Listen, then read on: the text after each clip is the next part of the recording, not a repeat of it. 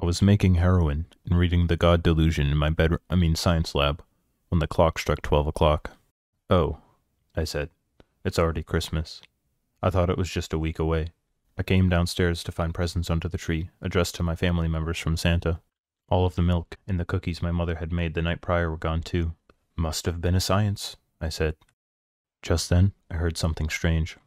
"Ho, ho, ho!" It came from my mother's bedroom. I barged in, expecting an affair, but all I saw was a window slightly ajar.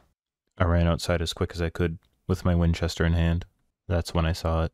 On my roof, the fat red bastard himself, with an entire fleet of reindeer attached to his sleigh. He looked nothing like Charles Darwin. "Get off my roof!" I yelled, before firing a shot.